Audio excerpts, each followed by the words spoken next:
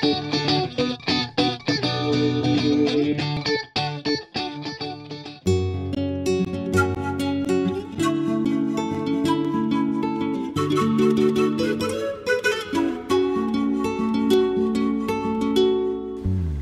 I'm Chris Killam, founder of the Ayahuasca Test Pilots, coming to you from Nihue Rao Shamanic Center outside of Iquitos, Peru.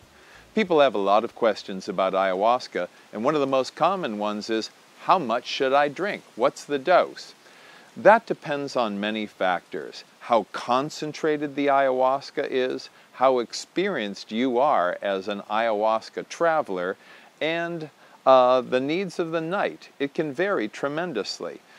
Typically, if you go to a shamanic center, you'll be given a relatively small dose to start, maybe an ounce or so.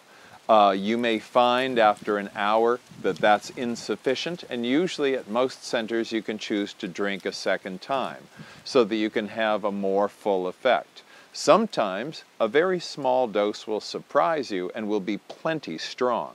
It really has a lot to do with the concentration of the ayahuasca itself.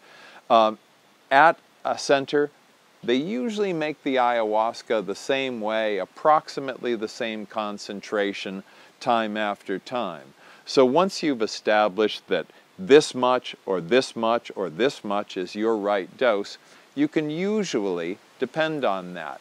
Sometimes the ayahuasca will surprise you though.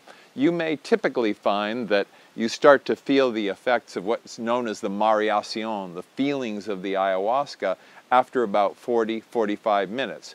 Once in a great while, you drink ayahuasca, and 10 minutes later, you're on a bobsled into the abyss.